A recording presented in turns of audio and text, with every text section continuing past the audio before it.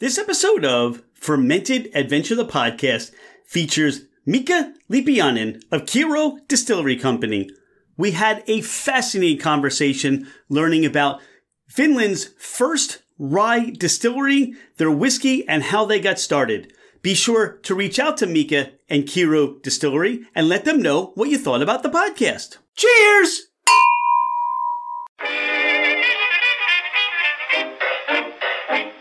Hello, ladies and gentlemen, craft spirit enthusiasts, and those interested in the intoxicating world of craft distilleries, cideries, meaderies, wineries, and the occasional foray into breweries. It's Rich Shane, and welcome to Fermented Adventure, the podcast, where we bring you the fascinating people that are making the mash, fermenting, distilling, bottling, pouring, and delivering to you some of the finest libations in the world. Before we get started, here are a few housekeeping items. Thank you for bringing the podcast into wherever you are and whatever you're doing. We truly are grateful that you have chosen to listen and make us part of your day. It would mean the world to us if you left a 5-star review. This helps us climb in the rankings, and it makes it easier for others to find us. Don't hesitate to leave us your comments as well. If the podcast didn't meet your expectations, tell us why. We're always striving to improve. You can find us at fermentedadventure.com. We are on Instagram and Facebook as Fermented Adventure. Email us at fermentedadventure@gmail.com. All right, FA Nation, let's meet our guest.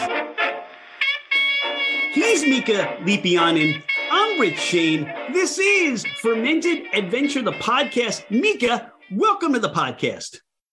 Thank you. Hello to everyone. Fantastic to be here. Well, I'm fantastically glad you're here because we're going to talk Kyrö Distillery Company. We're going to talk Finland's Kyrö Distillery Company. And what I'd like to introduce and share with my listeners first is, how did Kyrö Distillery Company get started? So we were 5 friends in a sauna passing around a perfectly respectable bottle of US Rye Whiskey. And, it's sauna temperature, so the whiskey was getting a bit hot, but so was our thinking around the fact that we Finns, we love rye, we grow up on rye porridge, rye bread, rye everything. Why isn't anybody making whiskey out of rye in Finland? And so we thought that we could create something new around the whole culture of whiskey, new area, and go out there, do our own style. And that's where we began. You know, you talk about rye and growing up on that grain in Finland. Yeah. Certainly, as being here in the States, we have our perspective of Pennsylvania rye, Maryland rye, Kentucky, Tennessee, Indiana, all those areas, New York with their terroir and provenance. Talk about Finland rye. Talk about, what makes that special for that rye you're producing today. It's a good question. First of all, when we were sampling some rye whiskies with people who we think might be interested, or at least give us an honest teardown on whether the idea was good or not, when we tasted some US rye whiskies, for a Finn, they don't really taste like we understand the taste of rye to be. And this is not to put anybody down, but it's just a different way of first of all, how the grain grows, and then how you handle the grain in the process in order to maximize the actual taste of rye. And I'd say in the process of growing our crops, there's 2 big differences. So our growing seasons are very short. So we are so far up north, we have a growing season between 12 and 14 weeks.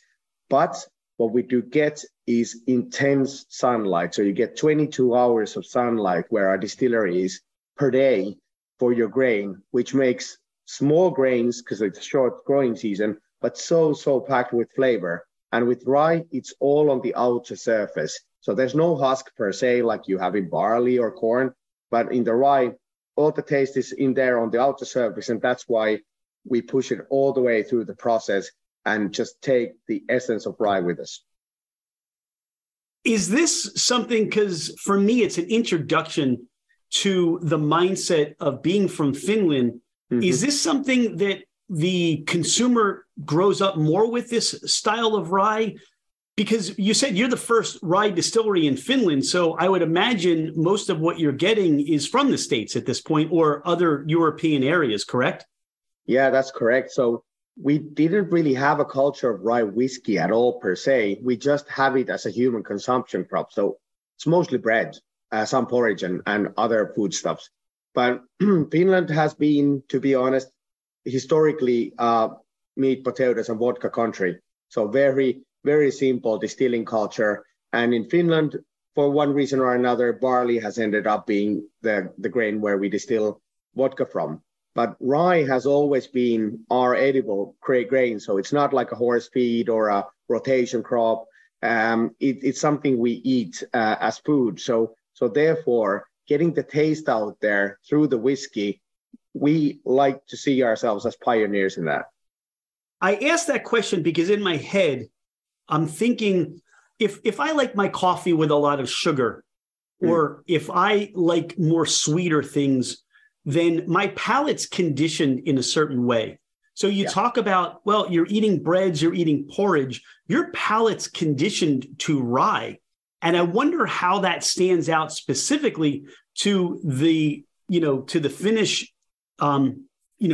consumer, what they're, drinking and how their palate's already acclimated to that rye and, how that works within their flavor profile. Because if you're talking about, hey, you're in a sauna, you're drinking American ryes, you may have already the ability to pick these flavor components out, or you may be more sensitive or more susceptible to different flavor profiles.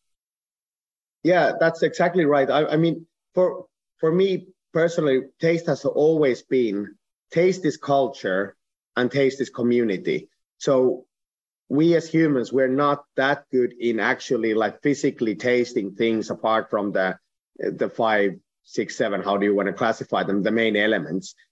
But the associative brain that we have that connects tastes with other memories and other senses produce fantastic nuanced tastes that are very personal to you. And the culture you grow up in and with really dictates what you're familiar with. And for me, this tastes like rye. For you, it might taste like a bit like earthy cinnamon, but you don't have a name for it.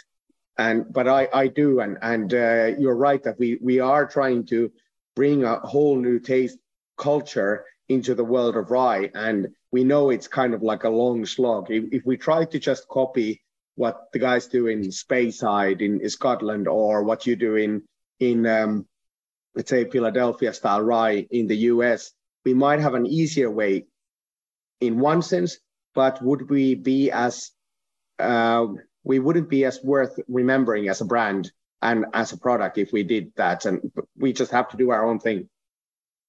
You talked about how this got started in a sauna, drinking rye.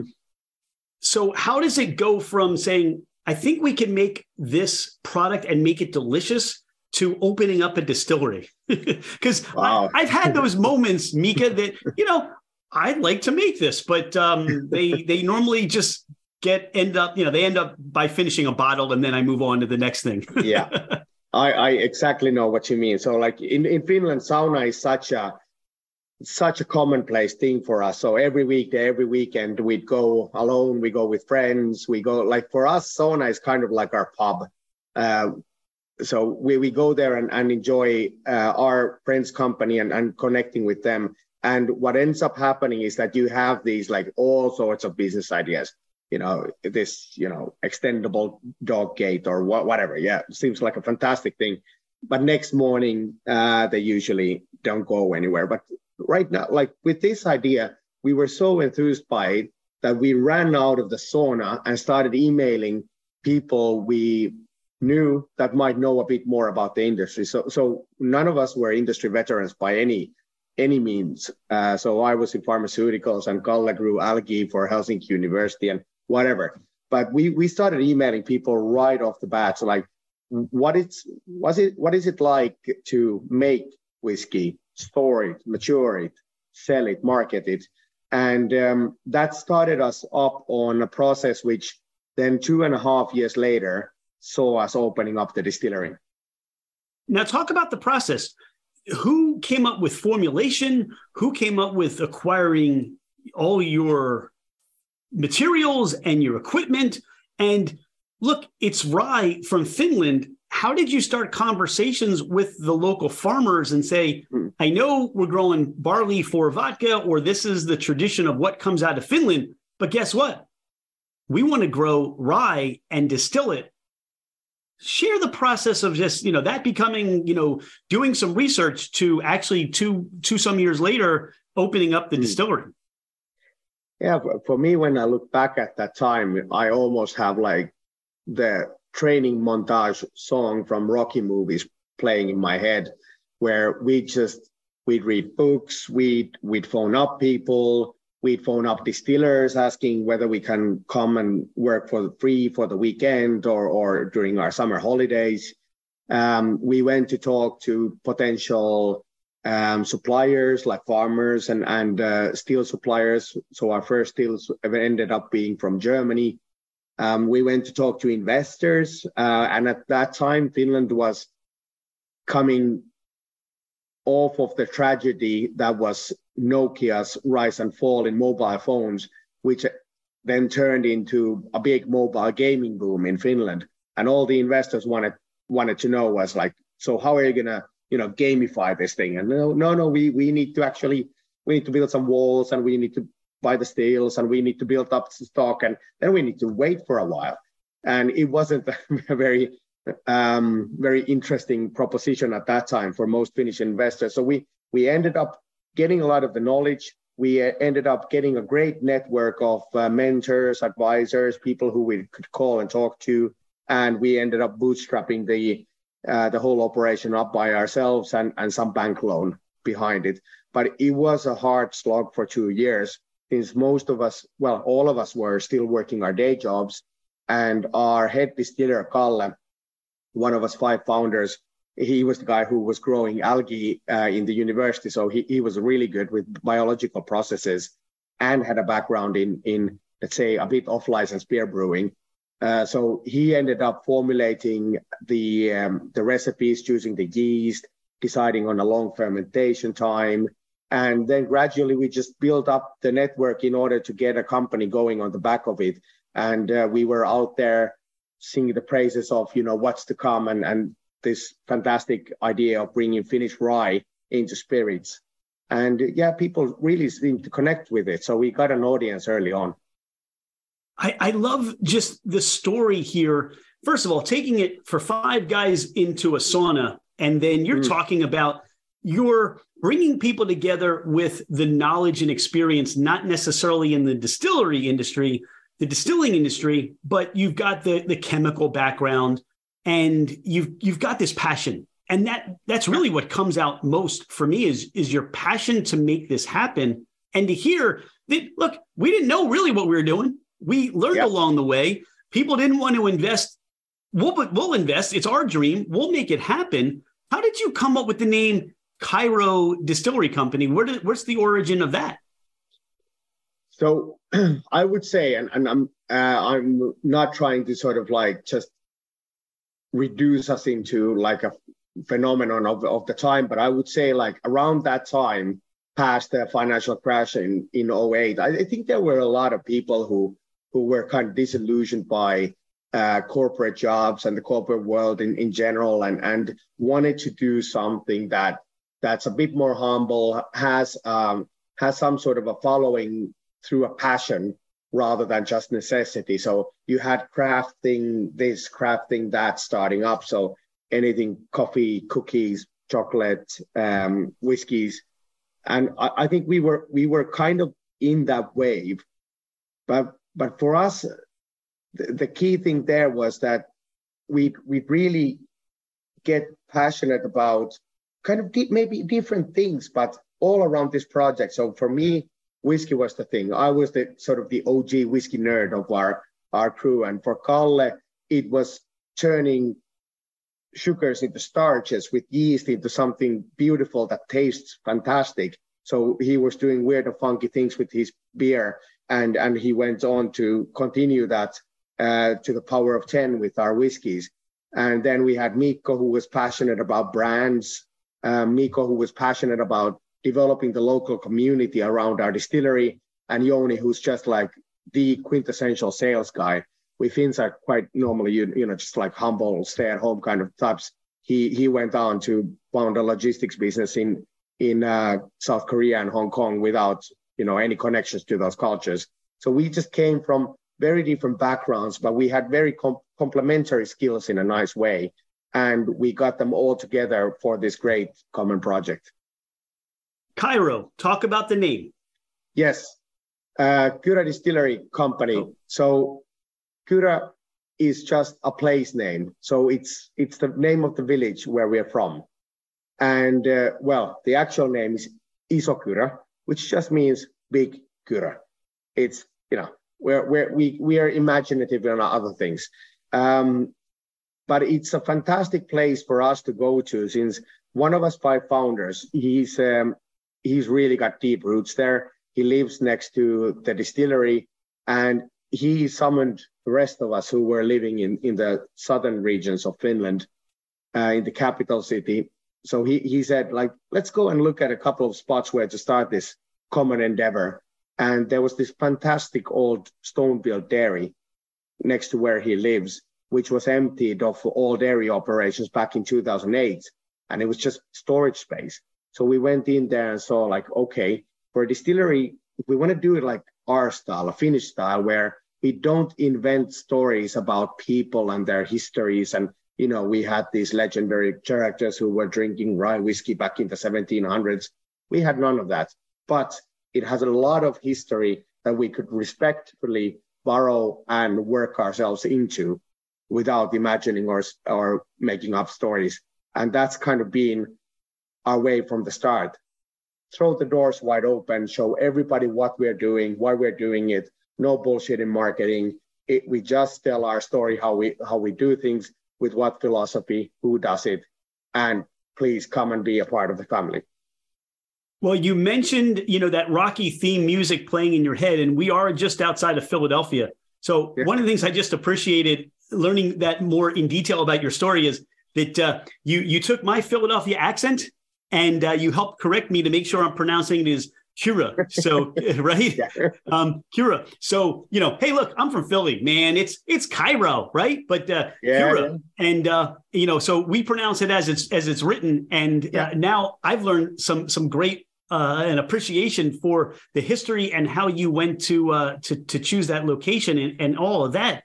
Look, if anybody, take a second, put the podcast on pause and go look up your website. It's very captivating right from the beginning. And I'm not going to let people know about what I saw, but I'll tell you what, it's one of the most fun websites I've seen in a long time. And I think that goes to talk about the personality of you 5 gentlemen and your spirit. And we talked off, before we started the podcast, you mentioned the word honest hedonism. What is honest hedonism? Talk about that. So for us, honest hedonism, which is one of the founding principles of Kyrö Distillery Company, is about enjoying great things in life, hopefully also in great company, but being honest about do you like this or not? Am I trying to signal something with it? Or do I actually find a personal connection that really makes me enjoy the whiskey, the box it comes or the packaging it comes in, the culture behind it? Is there that sense of hedonism that is driven from within me rather than I'm meeting up with somebody else's expectations or trying to impress somebody? So for us, that honest hedonism was kind of a counter to what we could see still in the remnants of, let's say, the nightclub world with the gold flaky vodkas and all of that, but also a counter to the modern version of that, which is, I always have to be the person in the know. My whole life is built around the social capital I have and the new opening of this and that. I know where to go to and take my friends. No, honest hedonism is just sitting down, hopefully in good company, having a great drink that that I'm actually drinking for myself and to enjoy. You talk about, you're vulnerable, you're passionate, you're also competitive. I love that. Does that describe, if I met you and I said, wow, this is what, a Finn must be like.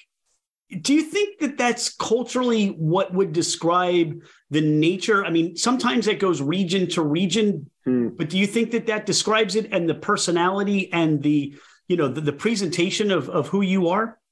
Ooh, what is an average Finn and how do I compare it? It's a difficult question. I mean, generally, we Finns are seen as a bit drawn in, quite shy, hard to chip in the sort of the outer layer of who we are. But when you get in there's this like really deep sense of community and hospitality and sticking to itness. So like we're really like loyal, faithful, and all of that. So I would say I at least aspire to embody some of these qualities, but at the same time, we're still too shy to really get out there. So if you look at the Nordics, you see a lot of Swedes, a lot of Danes. They're out there, they're doing their thing, they're founding businesses elsewhere. We Finns, we stay at home a bit too much, I would say. So it's something we're trying to change in the hospitality scene back in Finland too. What has the feedback been? How has this been received? You're the first rye whiskey distillery in Finland. You're changing palates in a way, as you talk about, you're bringing people out by bringing to the market something that they've never had or may not have had in a long time in Finland. What's that been received like? What's the reception been for you? It's been great. I mean, when we say we distill spirits out of rye, so we do multiple categories, right? We do gin, we do whiskey, we even have a cream liqueur out of our rye whiskey and local cream. So the people who drink these traditionally might be look very different than the general Kyrö audience who we go after or who naturally gravitates to us.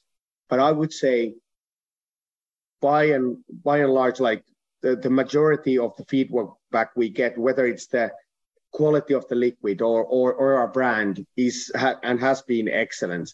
I mean, we're a small market, right? So our landmass is the size of Germany, but we're only 5.5 million people. So it's like there's just nobody home. But we've been really taken into the homes of people in Finland, whether it's with the gin or the whiskey or the cream liqueur, and people are loving it. And when we've now brought it out to our major export markets, are Germany and the UK, and the feedback here as well has been frankly phenomenal. We just haven't had enough whiskey to sell. And we're in the US with a small presence now, hoping to make it bigger next year. But the feedback there too, you tell me, but what we've been getting has been really good. Well, this is a great segue. We have 3 bottles that you were graciously you were gracious to share. We have your gin, of course. Yep. We have your straight rye malt whiskey, and then we have your smoke, which is the single wood smoked straight rye whiskey. If you were to lead me through a tasting, how would you take me about if I came to the distillery? What should we start with? Pardon the interruption. If you like what you hear, if you love what you're hearing, please share the podcast. Please take a screenshot of the podcast, post it on your social media, tag us just to let everybody else know about Fermented Adventure, the podcast. We'd be grateful for your help to grow our podcast. Well, we'd start with the gins. We'd usually serve those in mixed drinks. In Finland, gin and tonic is the thing we drink rather than a martini or something similar. So we maybe start with the gins, tasting it on its own, because it's got a lot of character and a lot of thickness and a lot of like those herbal qualities, but then enjoying it in a drink and then leading up to tasting through the whiskeys, first the malt and then the wood smoke. What's fun for me is we've not done this before. Normally, what I like to do is leave the bottle sealed and then try as we go for the first time. Now, what we did was we had a dinner party here at the house to celebrate Mardi Gras, but also we did this tasting event where we got to taste these Kyrö, Distillery Company products. So I had everybody give tasting notes, which was so much fun. And it gave everybody a chance to express and their own opinions, their own nose, their own flavor profiles. But for me, the other side, and why I mention that is because now I've had a bottle that's been open, maybe has had a chance to breathe a little bit. So I'm curious to see where my notes go from my first original try to the secondary try. And, you know, for starting on the gin, you know, we had so many different opinions, which was so fun. Now, part of it is, how is gin received in Finland? Because I know how it's received here in the States. It's certainly different in the United Kingdom, in London. But how's gin, you know, received in Finland? Well, gin didn't have that much popularity. As I said before, in white spirits, we tend towards vodka. But gin was starting to take off when we were starting. So we got the distillery going in 2014. And gin there was something happening there, but we kind of then came in and blew the doors wide open. So like we released the gin, half a year later, we participated in one competition, the International Wine and Spirits competition in London, which alongside San Francisco Spirits is the biggest in the world. And we won the world's best gin and tonic gin award. And when we got that news, we kind of like, we thought, you know, is this going to break the barrier in Finland? But we are a small nation and we love other people talking about us. And suddenly, like, in London, they've selected a Finnish gin, who knew, to be the world's best in the gin and tonic. And suddenly we were everywhere. And the reception has been nothing short of exceptional since. Well, I go back to my original notes and everything's still there. This is, on its surface, it's a 92.6 proof. So there's a punch here of the ethanol. And I think what that does is it elevates the juniper in the gin. I think it brings that up. And to your point, why did this win and become so acclaimed is because I think that gin's really punching through. It doesn't get lost in a cocktail. And that was certainly one of the feedback items that we got, that this gin, and I didn't know these things, so I'm just going to tell you, this gin would make a great cocktail. This would be a great cocktail gin. Not to say it wouldn't stand on its own, but a lot of times you get these gins that just kind of get, it becomes a tonic and gin, as you point out, versus a gin and tonic. It becomes something else, and you don't even know, except for maybe the pininess or the juniper in the gin, and it all gets lost. So, you know, that's where that came in. As far as the nose, and I'm curious to know, have you ever, you know, gotten this feedback before? But I get Fruit Loops. I get Fruit Loops on your gin. And once I took people to that, like, you know, you get the lemon and you got the raspberry and you got the orange, you get all this citrus. It was Fruit Loops on the nose and Fruit Loops on the mouth. And that kind of punched through, I think, across everything else. It was spicy, it was citrusy, it was lemony. And even today, I still feel like, you know, what the residual in the mouthfeel is, this cool, minty, but oiliness, the lemon or the citrus oiliness. So talk about the botanicals in the gin and what you're using. Yeah, absolutely. And this goes back to our discussion about, you know, how we grow up in different cultures and how that affects not necessarily the technical palate, but those associations that we have with different tastes activating. And for us, besides juniper, which is obviously in gin always the leading one, what we have there is 4 really key components that come fresh off our region. So we go out and pick them ourselves, or there's a farmer who sends berries to us. But there's meadowsweet, which is this clustered small white flower on every meadow in Finland. And that produces the honeyed, slightly sweeter herbal feel that you get on the nose and especially the front palate. Then when you go to the middle palate, what you get coming in is the birch leaves we have there. And the birch leaves lend it that there's a bit of mintiness, there's a bit of pininess, there's a bit of even licorice root that comes through and carries all the way to the end. And in the end, we've got our 2 berries, which are really common to our area. One is cranberry and one is sea buckthorn. So this Arctic coastal berry, very acidic, except when you distill it, it's kind of sweet and even a bit vanilla. So you have those in the end, then complementing the birch leaves coming through. So all in all, it's kind of like a taste journey across Finland, summertime Finland on your palate. And the oiliness is exactly right, because what we do is with these fresh components, we distill them separately. When they're fresh, we macerate and we distill in a way that leaves a lot of the essential oils that give the botanicals their taste. We leave them in and we don't dilute it with further alcohol just to improve our yield. What you get is this very thick liquid with a proper mouthfeel on it.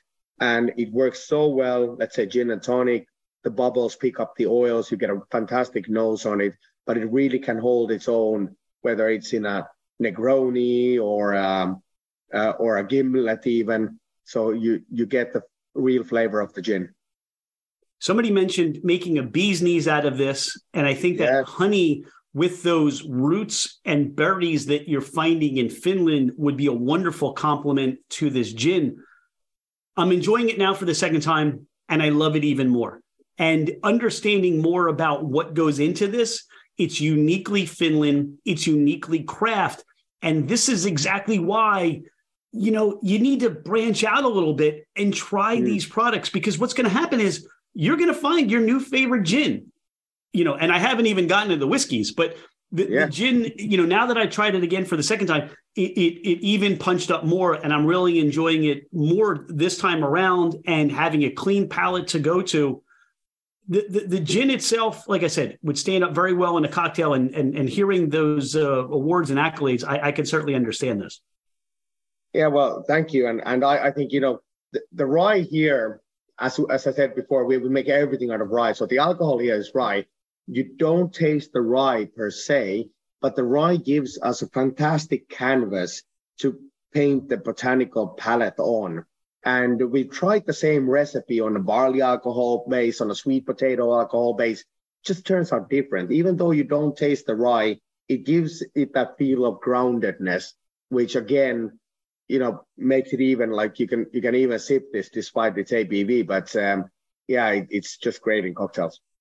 I think the rye gives it a little bit of a grassy tone, or it gives it some sort of earthy tone. So even as you describe it that way, it's rooted. That palate you talk about is rooted in what just the specialness of the rye that your farmer's growing, and then you're distilling into this wonderful gin. Yeah. Oh, thank you. That's what we're going for. Everything you try from us, you have to find your way to the local soul of the product. And that's our goal. Miika, where should we try next? The Kyrö malt or the wood smoke? Let's go for the Kyrö malt. So we're not just content to distill rye whiskeys.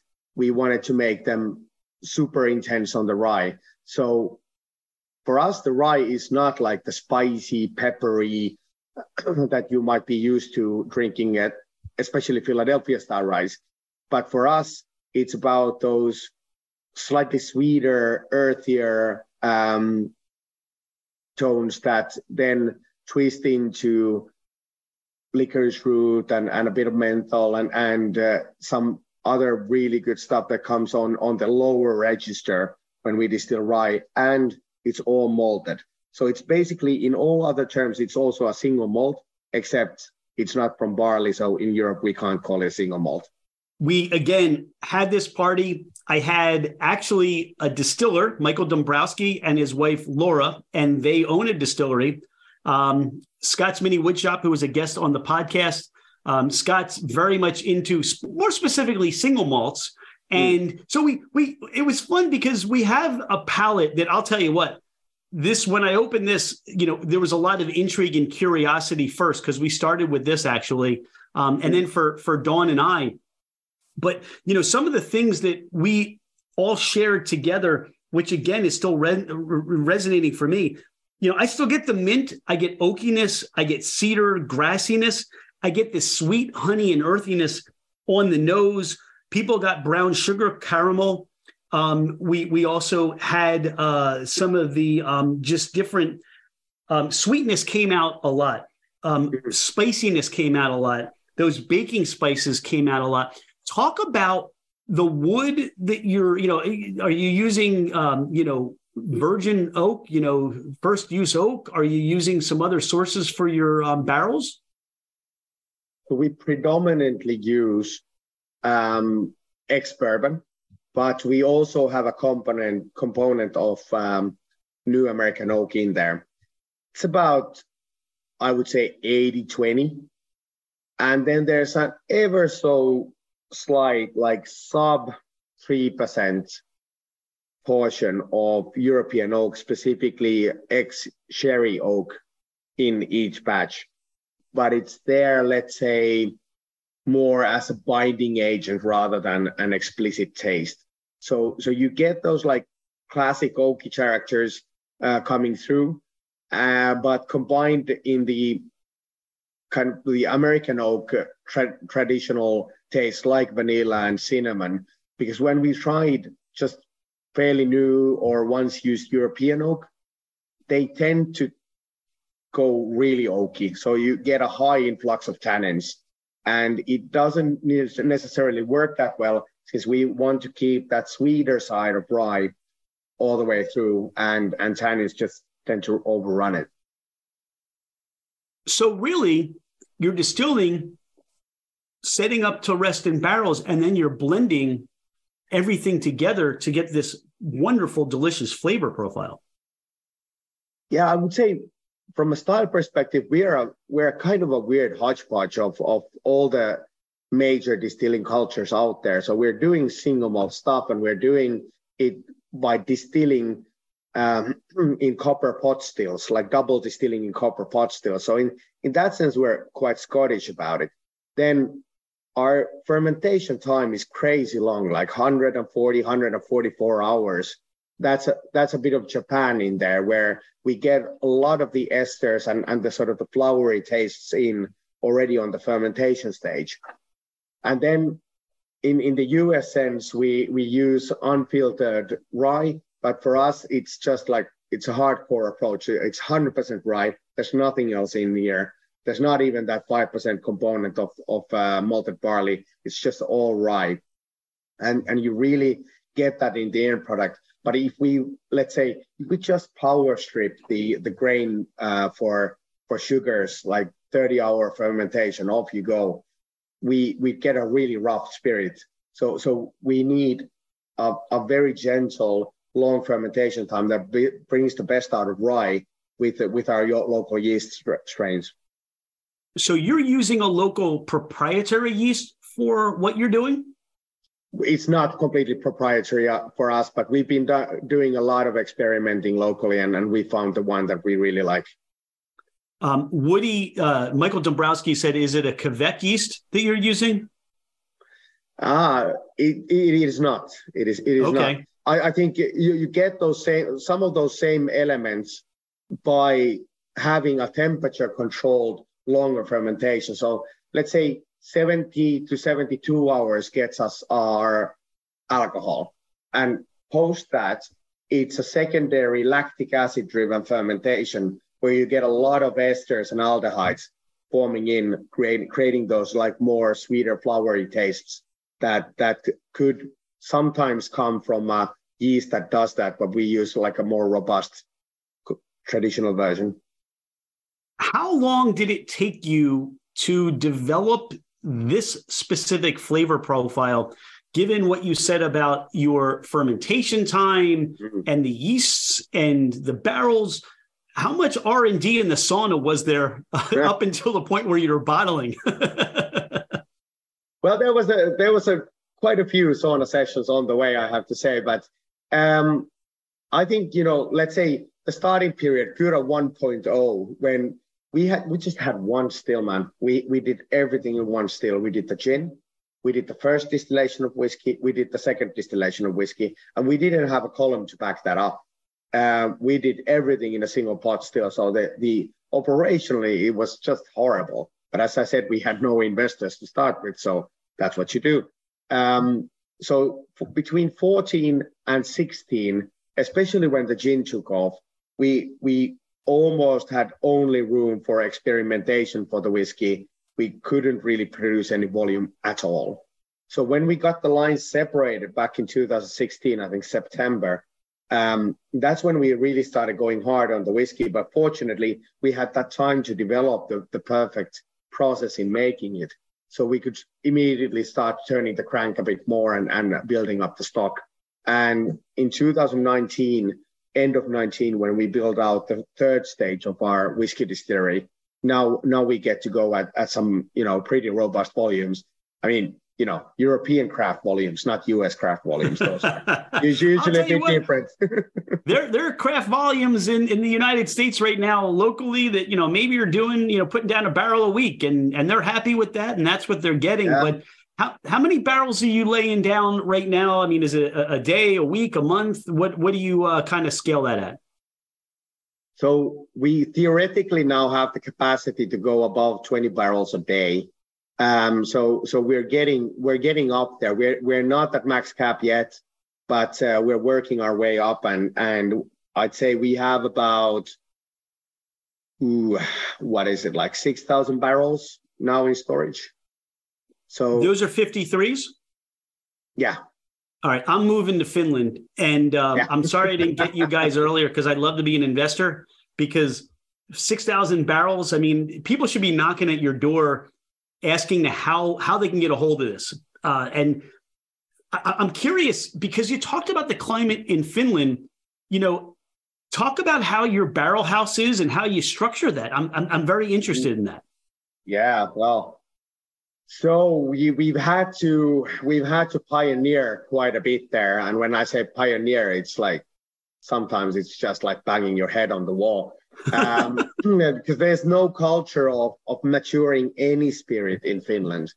It's just, you make the vodka goes out all's well.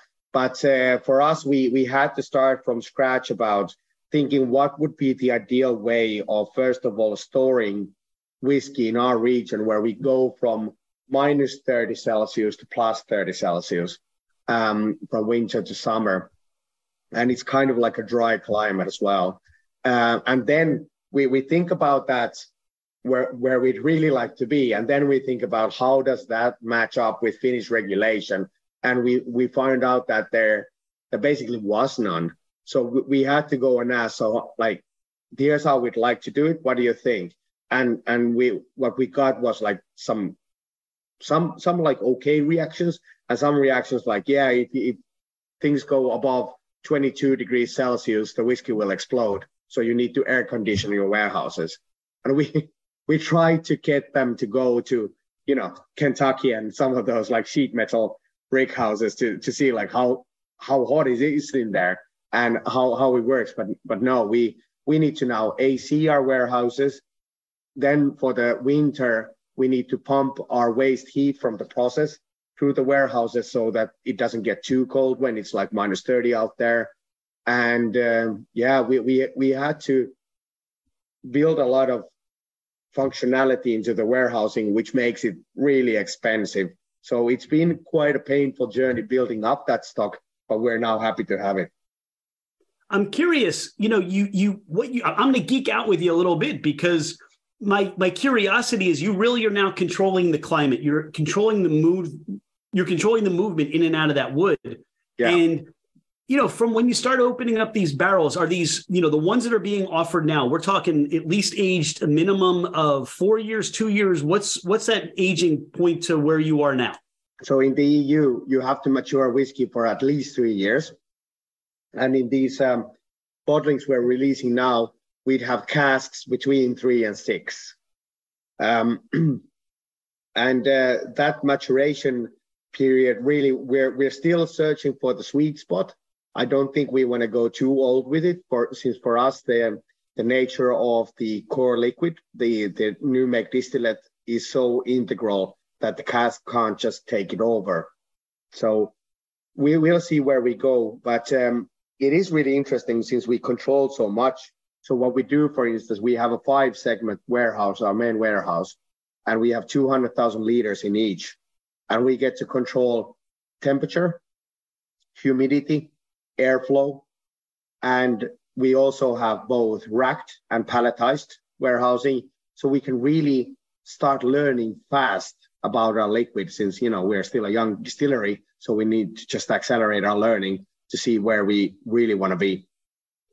With that control and what you're doing, have you started to find in these barrel warehouses, have you started to find where the sweet spots are, where you find these wonderful barrels are just coming from? Yeah, I think we're starting to see some really credible results coming up, because we've managed to build up a bit of volume there as well. Obviously, our big beast of the third stage distillery, we just started running it start of 2020, when obviously we got hit by a bit of a pandemic, and cash flow was kind of hard to come by, so we couldn't go like full power. But still, we're seeing some of the differences, like the key differences between racked and palletized, some of the key differences between high humidity and low humidity, and really getting a grasp of what's the perfect barrel program where we aspire to be in like 5 years' time. But we are really happy with the quality we're getting out of the stock houses already. Now, you threw it out there. Where would you like to be in 5 years' time? Oh, wow. Well, we'd like to be up in both production and sales volumes, where we'd be in a state where we can really stand alone and remain in this kind of like state where our new brand, our new style of making liquid, our new whiskey area, our new gin area as well, really just keeps on growing out there, rather than being subsumed by somebody bigger or changing trends or whatever. And for us, there's a couple of key things there that, the business is the business side. But what we really want is that the Kyrö family will grow. By the Kyrö family, I mean both our employees and our customers. And we create something with real roots, with real permanence in the small village of Iso Kyrö, 4,500 people, rural Finland, not much to go on. So this has been a real boost. And I think if everybody knows in 5 years' time, when they come to Finland or for some reason take a bite out of Finnish rye bread at a beautiful dinner anywhere in the world, like then you immediately think, hold on, I've had this as a whiskey and it's beautiful. Sometimes I just should end the podcast right there. That was awesome. But we have still one more to try. But I'm curious, I'm fascinated by the process that you kind of been regulated to have with the aging of your whiskey. Have you noticed how much angel share, or, really how much you're losing after 3 to 6 years? Yeah, we started out when we didn't like our cask program was far from perfect, and the first storehouse also. So in the beginning we had something like 5 to 6. Now we're down to about 2 to 3, which is kind of like almost Scottish numbers, which is nice. But we're willing to increase that a bit if it means that we increase the quality as well. But it's all, obviously, it's like, especially during the winter time, right? It's all about energy costs as well, which is why we've developed the system where we run the waste heat through piping to heat up the buildings. So that's still fairly new, and we'll see where we go with that. But I think it's been a massive learning process, and obviously the time delay makes it hard. But we're here for the long term.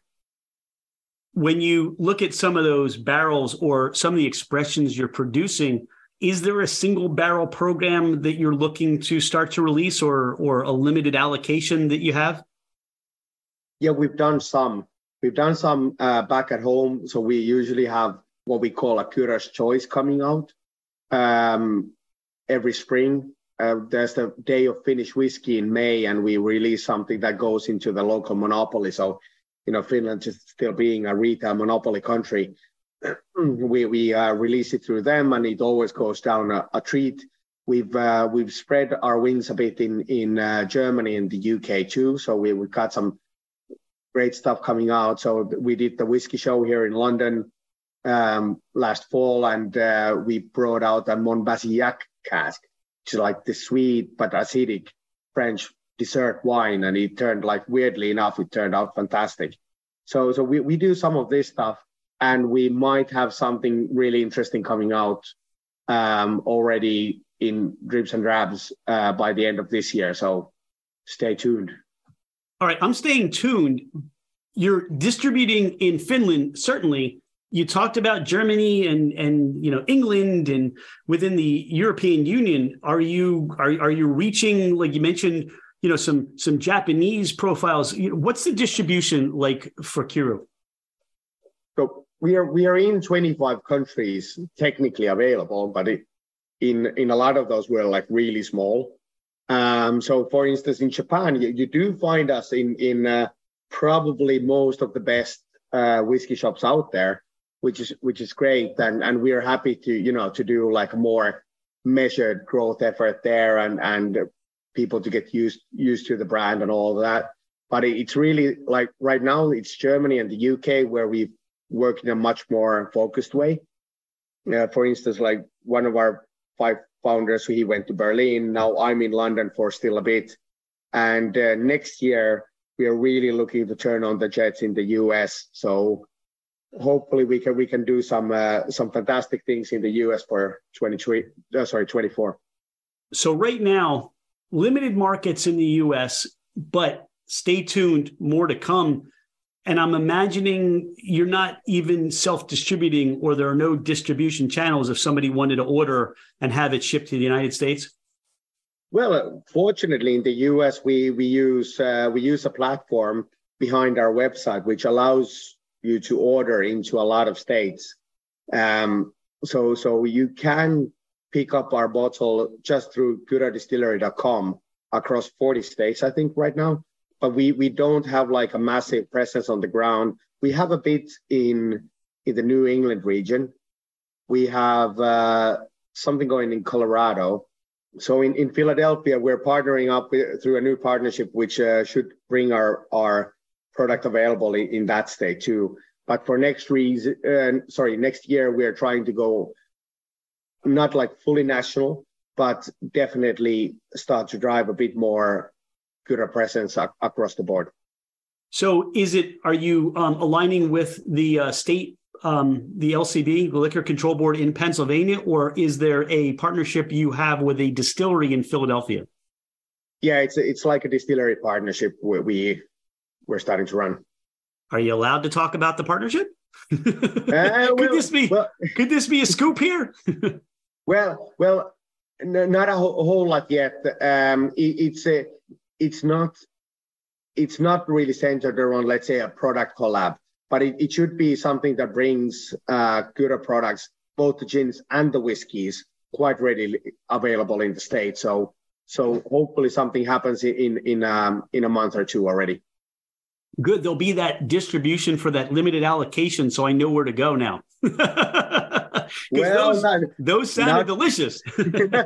Not promising you the specials yet, but they're coming. I think, for us, like, there's obviously a whole lot of admin, especially when you're looking to come to the US out from outside the US. So like releasing smaller batches in this current state where we don't have people specifically working on the US right now is a bit hard, but they will come. They will come. Stay as a fan. Good, because, from my experience and sharing this, you can't come fast enough. This is, right. We haven't even talked about the smoke yet. Oh, yeah. That mouth or the taste on that straight whiskey, you get such a sweet pronunciation on the front palate. You get honey, but then, as it goes to mid and finish, you get anise, that licorice to it, cinnamon. I almost got a little amberana. And I don't know if you're familiar with that wood finish, but I just picked up a bottle that Koval in Chicago does that's amberana finished, and that's delicious. And then there's Northeast Barrel Company here in the Philadelphia area, and he does a lot of work with amberana. So it's a flavor profile that I've become introduced to, and that's one of the things that stood out We had some nuttiness, cashew, creamy. One of the things that stood out was there was a nice sweet cocoa chocolate finish on this. This runs so many flavor profiles. This hits so many notes. There's so much beautiful flavor to this, and it's a credit to what Kyrö and all the founders are doing. I'm going to start sitting in a sauna and start coming up with ideas, because if this is, we call it a schwitz, right? If you're getting a schwitz, look what happened from a schwitz. I love it. Yeah, well, thank you for the compliments. I think those are very astute observations. So, because it is that combination of the rye robustness with the single malt smoothness, right? So there are both elements present, and I think it's both very sippable, but also makes for a very thick-bodied Manhattan or an old-fashioned. So yeah, it's just like, it's turning out really good. I'm really happy about it. Well, tying into that old-fashioned idea, this smoke, the Kyrö wood smoke, yeah. I'm a big fan of smoked anything, smoked meats, smoked whiskeys. Yeah. You smoke it, I'm there, I'm in line. And so when I saw this bottle, I'm like, get out of my way. That's the one I want, just for my own proclivities. Now, with the smoke, I'm so glad, again, it's been opened, and now it's, the bottle got opened, all that just kind of sat there for a long time. Everything got to let some air hit it. And the first experience that we all had was a very smoky pronunciation. It really on the scale of smoke, it was up there. What I got was on the nose, it's like you're walking through, and I don't know, again, in the little village you're at, I would imagine a lot of people are doing a lot of wood burning, right? They got fireplaces going, they got some wood heating going. So you get this wonderful essence of wood that just permeates the town. Now, if we're walking around the neighborhood and I smell a little bit of that smokiness, the same thing, somebody running a wood burning stove, that's what I got on the nose. This wonderful, just somebody's burning a little fire. And it was just so wonderful just to say that and feel that. But we also picked up sweet tea on the nose. We also picked up things like grassiness and mintiness. And, people said peaty, but we know there's no peat in there. So, but that's the wrong way of describing it. And again, somebody got, leather on the finish. Now that I've had a chance to let it open, that smokiness kind of, it doesn't come as pronounced from the first opening. And this is my experience and why I share. Sometimes if you try something, let it breathe, let it sit, let it relax, and then come back to it. Same thing with a bottle. This came all the way from Finland. It needed some time just to settle out and let some air hit it.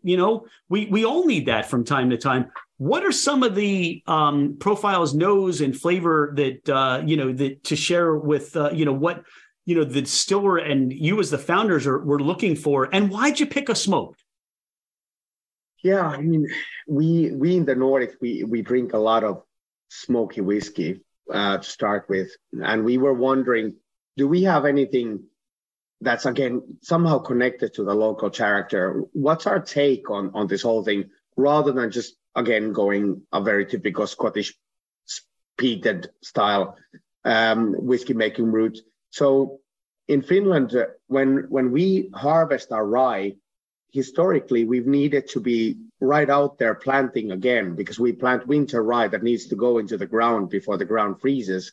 And in that small time period in between, you have to make sure your rye keeps for the winter. So you kind of quick dry it out by burning a bonfire of alder wood under it. And that's still the process. There's a mill in eastern Finland that still uses this process, which actually also produces a smoky rye bread, which is really interesting.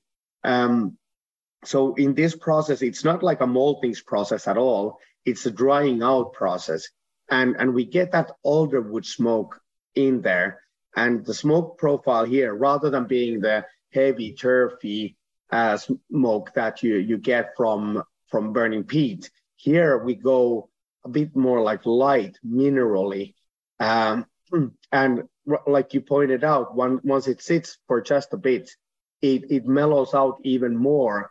And it's not like coming to an active bonfire. It's like coming to a fire on the beach side, but the fire's been out already for 15 minutes, but you have that minerally metallic taste in the air that you know that there's been a fire here.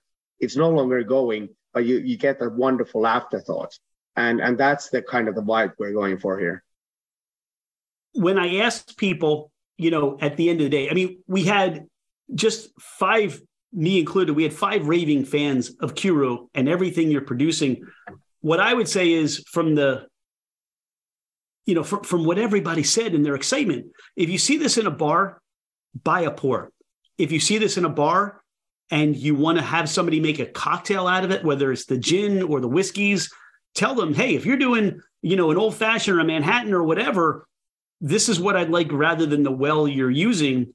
If you see this bottle somewhere, pick it up, because from what I hear, especially in the United States, we may not see a lot of this right now. This is a treasure, and this is something you're going to want to have on your bar. That smoky, I love smoky old fashions. I don't have to smoke the old fashioned with this smoked rye. It's already there. It's got everything in. I want to add maybe a little maple syrup to that, some bitters, maybe, an Amaro, or just something to give it a little bit of that bitterness to it. And I'm running. I'm having fun with that. All of these expressions are delicious.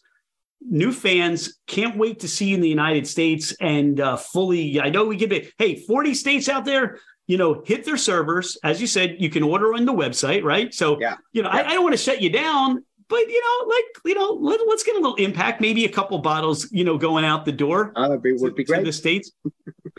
Miika, I know I kept you a little longer than we talked about. This has been a treat for me. And this is why we do Fermented Adventure. For Dawn and I, for us starting out, I don't think we would have ever expected to get a chance to spend such a wonderful time with you and taste and enjoy what these 5 founders created. Is there anything we haven't talked about on the podcast today that you want people to know or share? Well, the only thing is that we always in mid-August, we do our distillery festival. We got gin and whiskey on tap. We've got fantastic music, kind of the who's who of Finnish indie. And we've got 2,000 people on the distillery yard. So if you've ever been thinking about a trip up north, now's the time to come to Finland. See you there. See you there. I think we need to put it on our, like you said, hey, maybe next year you'll be not 2023, but 2024, you'll be at BarConv in Brooklyn. Yeah. Maybe we'll put, we'll get to Finland, in the future. I would love to meet you in person. I want to do a reenactment of this whole sauna thing. I don't mean to harbor on that, but it sounds like so much fun. And thank you so much for being a friend of Fermented Adventure. I can't wait to see more of these expressions and see more of these bottles hit the United States shelves. And this is amazing. Thank you so much for your time today. Thanks a lot, Rich. Great to talk to you. Great to talk to your audience. Fantastic. Now, if I said cheers, what do I say in Finland? You say Kippis. Kippis. I love it. Kippis. Thanks.